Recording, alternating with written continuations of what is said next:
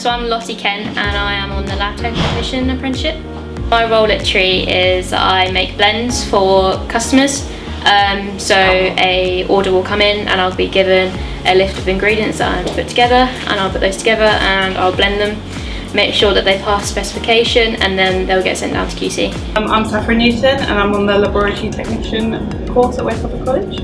So I'm a quality control analyst and I will analyse all the samples that come through, and we're testing to make sure that the material is as what it says it is, to make sure it's not being contaminated and that we are providing the right products to customers. So I chose the apprenticeship route because I was in sixth form and I was finding it really tough.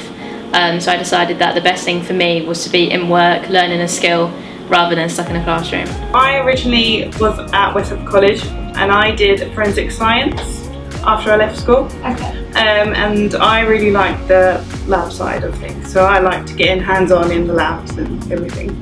And so when this came up a few years later, because there wasn't much until recently where labs were becoming more open to taking apprentices. So when this came up, I thought there's no harm in just applying.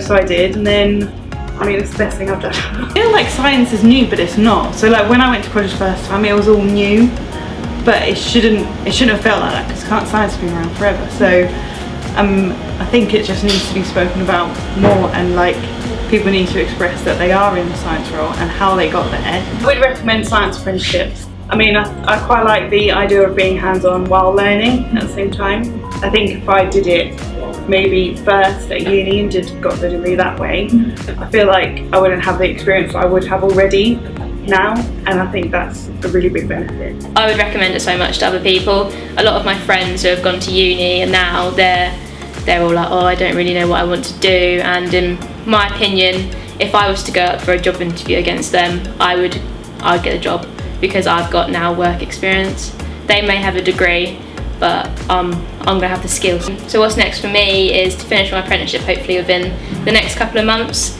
I'll be staying here and I'll be taking on a more senior role because of changes in the team.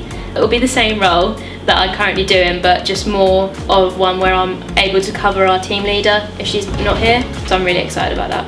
The apprenticeships is honestly the best thing that someone can do to get experience in work and still learn at the same time.